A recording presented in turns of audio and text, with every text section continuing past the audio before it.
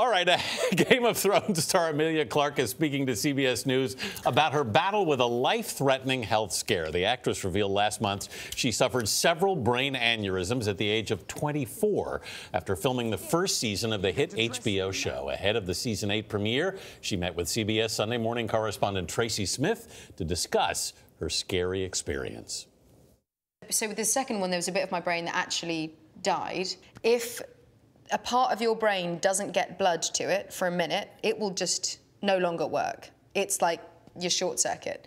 So I had that, and they didn't know what it was. So they literally were looking at the brain being like, well, we think it could be her concentration, it could be her peripheral vision.